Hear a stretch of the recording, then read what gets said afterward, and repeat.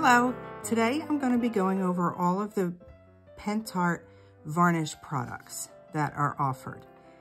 Pentart offers both a solvent-based as well as a water-based solvent. This is solvent-based clear varnish, and this is in gloss.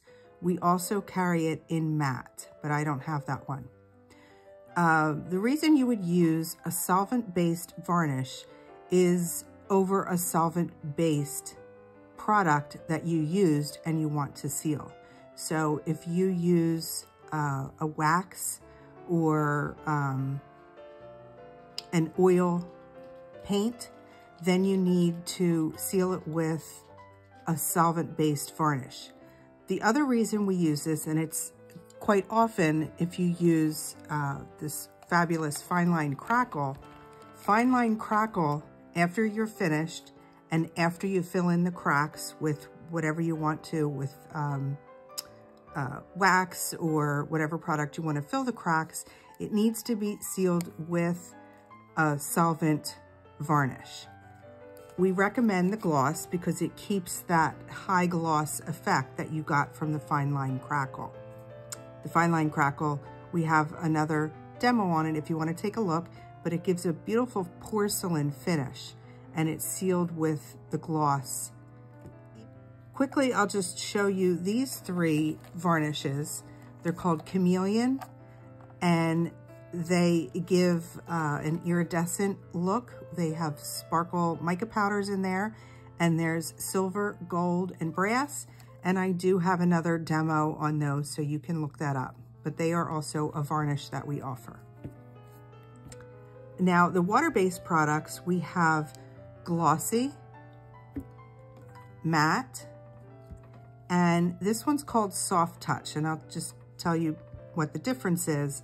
But there's also a silky shine in the decoupage varnish and glue. So if you decoupage something and you're using this between your base and the paper that you're decoupaging, and then you go over the top of it, it's going to leave a silky shine. So not a high gloss and not a matte, but you'll get a little bit of a silky shine. But you wouldn't want to use this just over something you've painted. This would be over a decoupage piece that you've done. These three can be used over decoupage or also just over something you've painted. The matte varnish and the glossy varnish, like I said, they're all water-based, and they're just used like any other varnish that you use. The Decor Varnish Soft Touch is really interesting because when it dries, it has a really soft feel to it. You would use this if you're going to do something that's going to be touched all the time and picked up, like maybe a jewelry box or a piece of decor that's going to be handled a lot. This is really soft to touch. I don't know how they do it, but it's fabulous. And this is an ultra matte finish to it. So there's no shine at all, which is fabulous if you're wanting a matte.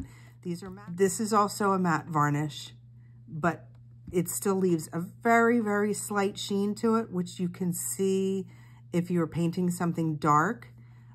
But this one, there's virtually no shine to it at all. So I'm going to show you several of these in projects and show you how to use them, but they're very straightforward. You just want to use a soft brush for all of them and put them on, walk away, let them dry, and then you can do a second coat. And if you have any flaws from the first coat, the second coat typically covers it up. On this tag, I put a few tree molds and I painted the whole thing green, and then you can see the little tiny red berries on there. So before I do anything else to it, like wax it or maybe use an antiquing gel, I'd want to seal it. That way it's easy to wipe off whatever it is I do to it. So whatever I do to it, you can leave it heavy or remove some with a paper towel or a baby wipe to make it lighter. I'm going to be using the matte varnish, and you always want to stir it well because varnishes can separate. And then I'm going to use a soft brush and just put it on. It takes a little while for it to dry, about, I mean, it'll be dry to touch probably in about 20-30 minutes, but I like to let it dry thoroughly, at least a few hours. You can accelerate it with a heat gun. If it's a piece of furniture, you would want to do 2 coats. You'd put the first coat on, let it dry a few hours, and then come back and do a second coat and let that one dry a full 24 hours. But it's on, I'm gonna let it dry and I'll come back and show you. The next one I'm going to do is this box. I just decoupaged the top with a decoupage queen rice paper. And for this one, I'm going to use the Soft Touch varnish. And because this is a larger flat surface, you can use a larger brush. And you're just going to use nice long motions. And you don't have to play with it too much. Just put it on and leave it. And same thing, it will take a few hours to dry, but a lot of times I'll just do this at night and let it dry overnight. Then I'm not tempted to play with it.